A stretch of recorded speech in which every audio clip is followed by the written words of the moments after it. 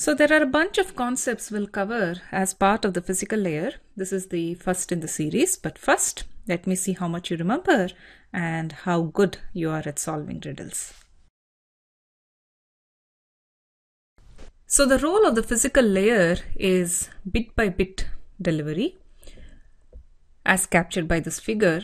So we want to move data in the form of bits between two neighboring nodes over a link.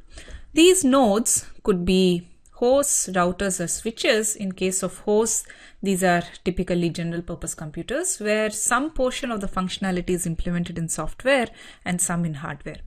But if it were routers and switches, a lot of the functionality is implemented in hardware for performance reasons, for example, high speed. To achieve bit-by-bit delivery, we need to tackle the following. So I'm going to cover the following concepts as part of the file layer. So first, we will look at the components that make up file layer. What are these? Right, a node and a link. Next, we will look at some theory behind file layer.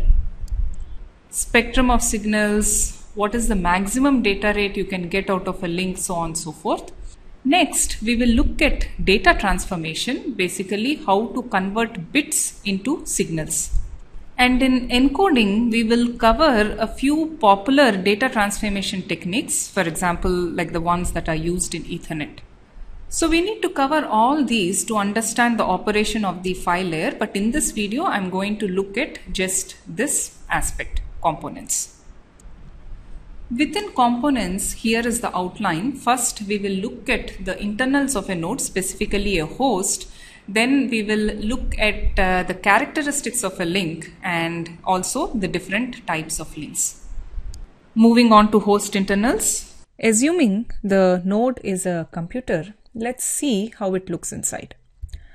Now, looking at this figure, I know you have this urge to open up your computer. By all means, go ahead. But if anything goes wrong, I'm not to blame. So in this figure, what is of interest to us is this area. This is where the network adapters go. This is an example of an Ethernet adapter, and this is a wireless adapter. So you plug them into these slots.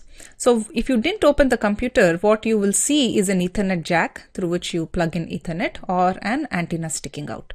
So that's hardware. In terms of software, most of the applications like email, web, or file transfer protocols, these are implemented at the user space as processes. So this is where they are implemented. And the actual protocols as such are implemented at the kernel space. So this in turn is organized in this fashion where the socket layer acts as an interface between the application processes and the protocol. Finally, the data arrives at the interface layer, which includes the device drivers. For example, Ethernet driver or Wi-Fi driver, and these drivers put the data onto the physical media. So if you've done a course on computer architecture, you would have already seen this block diagram. What is of relevant to us here is the network adapter. We have already seen pictures of the Ethernet adapter or the Wi-Fi adapter. This is a piece of hardware. Often this implements a processor as well. The data as such resides in the memory, and when you want to transfer this data over a link, it has to be moved into the network adapter. And similarly, when you're receiving data from a link, you want to move the data back into the memory. There are two ways to move the data. One is called the direct memory access. In this case, the adapter directly reads and writes into the host memory. Another is programmed input-output. In this case, the CPU plays a role. In other words, it is responsible for moving the data between the adapter and the memory. Moving on to links, another important component at the physical layer. We have already seen many of these links. That Ethernet cable that you plug into the computer is an example of twisted pair. The cricket matches that you watch on cable TV is thanks to coaxial cable. So cable TV uses these cables. and that thing in the pocket that you can't live without makes use of wireless. So a link is nothing but a physical medium that propagates signals, and signals are nothing but electromagnetic waves. Now, when I mention a wave, your physics background should flash this equation in your head, where the speed of light in the medium is given as the product of the frequency and wavelength of the wave.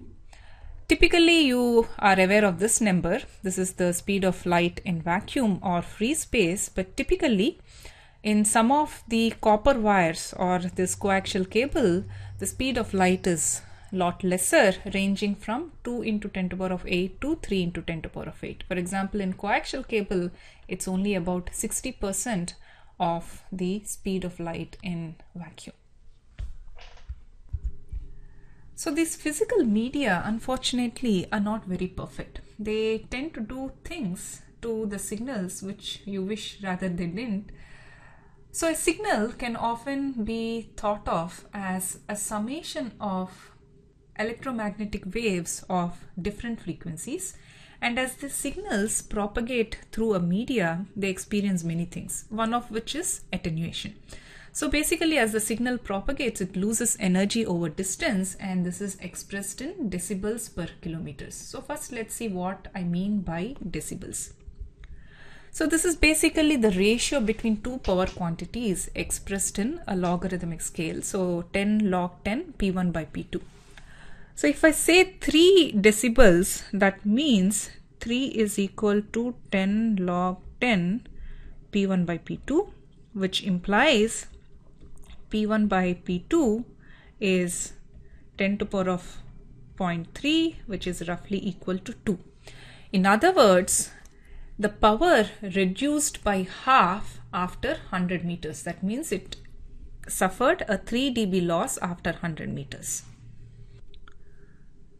So another thing to note here is that the different frequencies of the electromagnetic waves experience different amount of loss. So often some frequencies are fully attenuated, leading to what is called a link bandwidth. So this basically captures the range of frequencies that suffer little attenuation.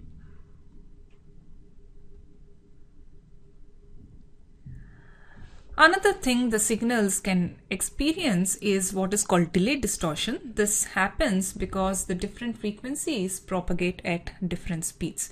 So what this basically means is they do not arrive at the receiver at the same time. These media can also experience noise. So for example, thermal noise could be due to random motion of electrons within the media itself. And they can also experience crosstalk because of interference from adjacent transmission. So this figure will show you why crosstalk can happen.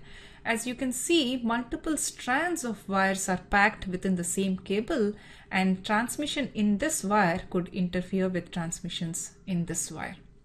So the end result of all this is the received signal can be quite distorted. Let me show an example. Suppose you were to send this particular square waveform through a medium, what you will receive is represented by this. As you can see, it is very squiggly because of the noise, and the attenuation as well as delay distortion widens the particular pulse. So this is a pulse which got widened because of the attenuation as well as the delay distortion.